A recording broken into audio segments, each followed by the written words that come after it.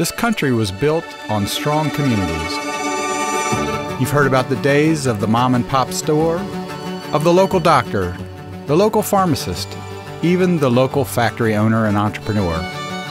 These businesses were owned by people from all different backgrounds who wanted to make a difference in their community.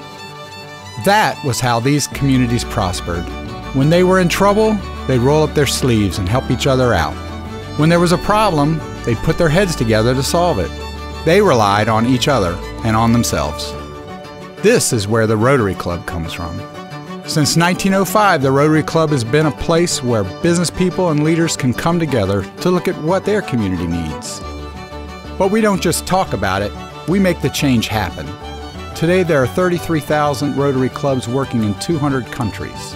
Rotary has a very special way of helping, by keeping the community involved, by focusing on service over self, and we've spread that way across the world to help other communities help themselves, just like ours do. One of those Rotary clubs is here in our town, made up of people you know.